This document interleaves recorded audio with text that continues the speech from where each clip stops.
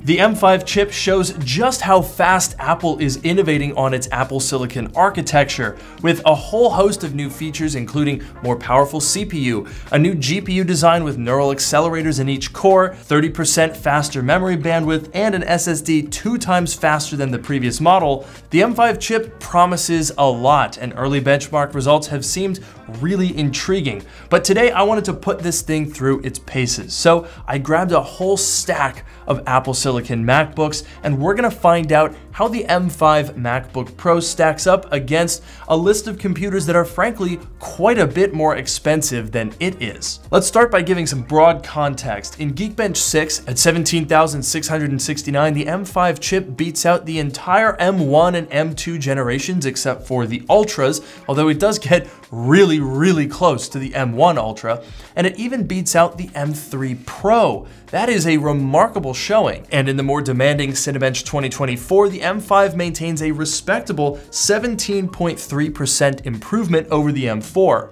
And similarly, in Blender Classroom on the CPU test, we find the M5 chip is about 20% faster than the M4. Really impressive results for 1 year difference. But where the M5 chip really turns things up a notch is on the GPU. But before we get to that, a quick word from today's video sponsor.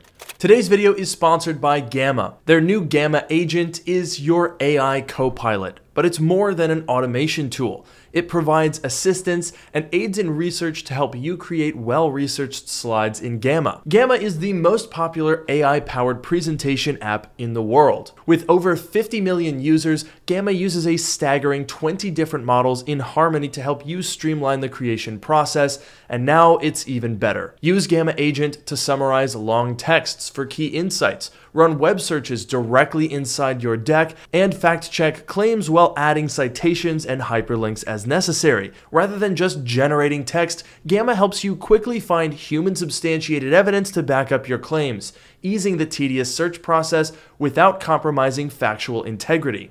Gamma can help you make graphics, layouts, charts, summaries, and more. From generating entire presentations to helping you adjust the tone, it can do it all. So check out the link in the description below to learn more about Gamma. A big thanks to them for sponsoring, and now let's get back to the video. When Apple announced the M5 chip, they said that the GPU could be as much as 40% faster than the M4, and frankly, that's a remarkable claim, because in just 1 year to be providing 40% GPU gains with the same number of cores, I gotta see it to believe it. However, in the Cinebench GPU test, Apple's claims were, if anything, a bit conservative. I found the M5 chip performing 44% better than the M4. And again, take a look at the M1 Pro, it is absolutely left in the dust. And in Blender Classroom on the GPU render, once again, more than 40% improvement from M4 to M5, with the M5 really nipping on the heels of the binned 16-core M4 Pro chip. Just think about that for a second. The M4 Pro is only about 20% faster despite having 60% more cores. And those gains get even more ridiculous when you apply them to a gaming workload. So I tested a couple of different types of games, starting with Shadow of the Tomb Raider, which is an older game that runs through Rosetta, and here we notice that the M5 is double the FPS of the M4 chip. Double! That's unbelievable! And more than that, we were only 1 FPS shy of the 16-core M4 Pro. That is absolutely ludicrous levels of performance and optimization. So then I tested out Death Stranding on 4K at the highest preset. This is a game that has native Apple Silicon support, and so as a result of that, the performance falls in line a little bit more. The M5 is still significantly faster than the M4, and it's still pretty close to the 16-core M4 Pro. That is a remarkable performance. And finally, the most demanding game that I tested was Cyberpunk 2077, because I wanted to see how the ray tracing would do on this new chip. Now, running in 4K on ray tracing ultra settings, obviously you're not going to get playable frame rates on most of these devices, but here the M5 chip was 57% faster than the M4, and again, just 1 FPS shy of the M4 Pro chip. Now, I should point out that the M1 Pro figure here is a little bit misleading because it doesn't actually have the ability to ray trace, so that's just running on regular ultra settings. And in fact, if we even the playing field by putting everything on 4K on the medium preset, the M4 and the M1 Pro are tied exactly at 24 FPS, and the M5 chip is again more than 37% faster than the M4. Now, you might notice that I'm comparing the M5 chip against a lot of much more expensive computers. The M3 Max, the M4 Max, you're not going to get those chips for less than $3,700. But I think it does really illustrate just how impressive this new standard M5 chip is. Take a look at the M3 Max, for example. It is almost exactly double the frame rate of the M5, but it has 4 times the GPU cores, 40 compared to 10. Now sure, we do know that Apple Silicon cores don't scale perfectly linearly, but that also really goes to show just how powerful these new M5 cores are. But does all of that extra performance come at a cost? 20% faster CPU and 40% faster GPU in the same chassis could be a recipe for overheating. Well, sure enough, I ran Cinebench back to back, and most of the way through the second run, you can see a noticeable difference in the surface temperature of the M5 MacBook Pro on the left here.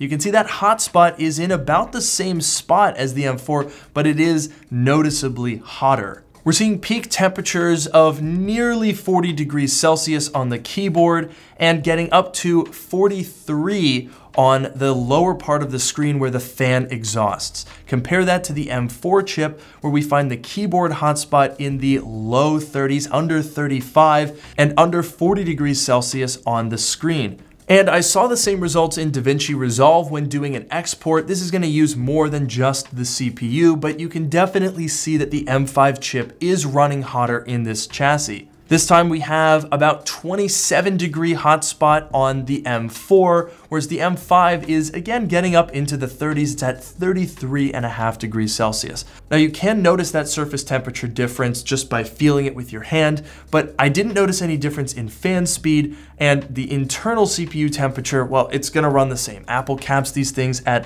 108 degrees Celsius, and that's exactly what both of them are going to hit under load.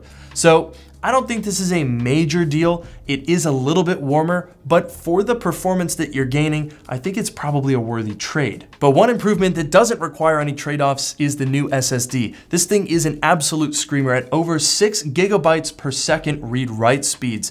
And you notice the effects of this across the system. When launching games, you'll notice a visible difference between the M4 and the M5. And when running a benchmark, loading into some of the GPU tests that I ran, it was again very visible how much faster this new SSD is. It is worth noting that both of my test units are 1 terabyte models, but I saw Greg's Gadgets on Twitter posting about the base 512 gigabyte version and saying that it in fact also has this faster SSD. So unlike in the past where some of the base models were slower than the higher tier configurations, that doesn't appear to be the case this time around, which is great news. So now let's talk about some more specialized use cases, specifically video editing and AI workloads. Now, video editing is where the regular M chips tend to fall behind a little bit. The Pro and Max chips get beefier dedicated media encoders that are laser focused on fast video editing performance. But the M5 chip is no slouch. In a 30-minute 4K ProRes render, the M5 chip is basically tied with the M1 Pro, and it's about 90 seconds faster than the M4 chip. That is nothing to scoff at. But what absolutely blew my mind was the export test. Here we found that not only is the M5 chip more than 2 minutes faster than the M4, it's actually faster than the M4 Pro as well. That is an absolutely insane result, especially considering that when it comes to rendering, the M5 chip is still slower than the Pros and the Maxes.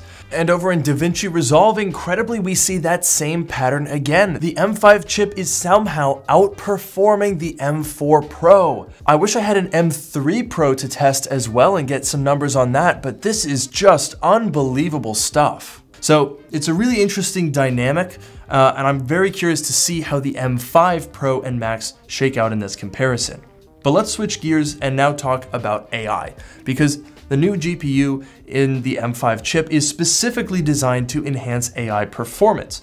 Now, it's only been out a day, and I suspect that some optimization needs to take place, because in LM Studio, I installed ChatGPT's OSS 20B and ran a simple prompt just telling it to write a 500-word story, and that yielded a result of 35.82 tokens per second, which is very, very, very slightly faster than the M4 chip and significantly slower than the M4 Pro Bind and the Max chips. Similarly, I put an article into Pages and used Apple Intelligence to extract some key takeaways, and I noticed that it seemed to run about the same. And then I used Apple Intelligence to rewrite that passage, and again, maybe the M5 chip was a little bit faster, but it didn't seem super duper noticeable. And that's particularly interesting when we compare it to the synthetic results that I saw in the Geekbench AI test, because this tells a completely different story. In the Geekbench AI CPU test, the M5 chip is slightly edging out the M4 Pro and getting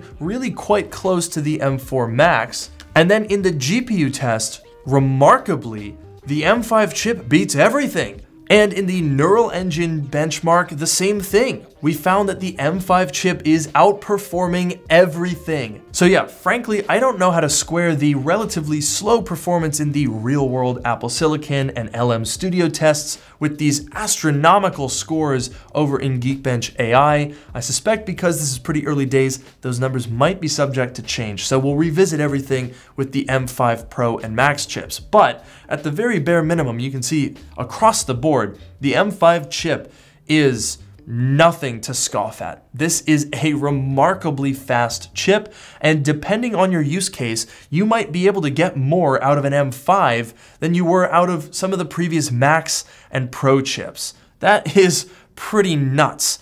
And coming in at $15.99, it's a really good value proposition as well. In fact, it kind of makes me wonder, why bother with the Pro and Max chips? If you've ever hemmed and hawed over spending the extra money for a Pro on previous generations, then you almost certainly don't need to hem and haw this time around, because the M5 chip is faster than all of the Pro chips of the M1, M2, and M3 generations. So overall, I think what Apple has done here is really impressive, frankly, and considering that the M4 was a pretty big generation as well, I am really feeling confident about Apple's ability to consistently deliver results from their Apple Silicon team. It is really, really genuinely impressive, and I can't wait to see where they go next. So of course, make sure to get subscribed if you don't want to miss any future videos. Be sure to leave a like and comment down below if you found this video helpful, and I'll see you guys in the next one.